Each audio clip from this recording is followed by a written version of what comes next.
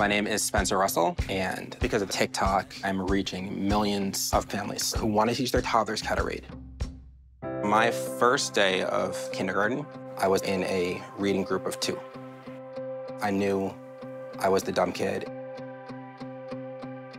When I decided to teach my toddler how to read, part of that choice was that he's not going to have the same experience that I had in school. I couldn't find anything that would help, so I just made it up. No one was doing what my son could do. And it's not because he's special, it's because I knew how to teach him. Because of TikTok, I am able to support myself, my family, my team, my business in a way that I just couldn't have done on my own. I want people to know toddlers can read when we choose to teach them.